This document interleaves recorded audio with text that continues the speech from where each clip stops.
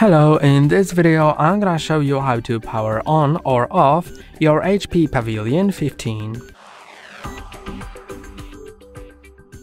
Now it's powered on, so first I'm gonna show you the powering off, and to do it, and there are two ways, where the first one is the suggested way, so click on start, then click on the power button and click on shut down. It'll shut down your PC.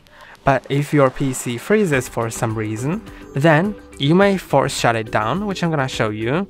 But if you have an option to shut it down through the previously shown method, then you should try to do it this way and use the second method, which I'm gonna show you, only if the first method fails.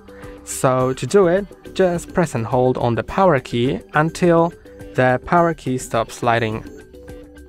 Now you can release and it's shut down.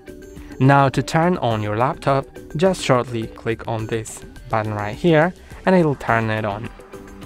If it doesn't turn on, then it may be discharged. So just plug in the charger, and that's all for today. Don't forget to like and subscribe. See you next time.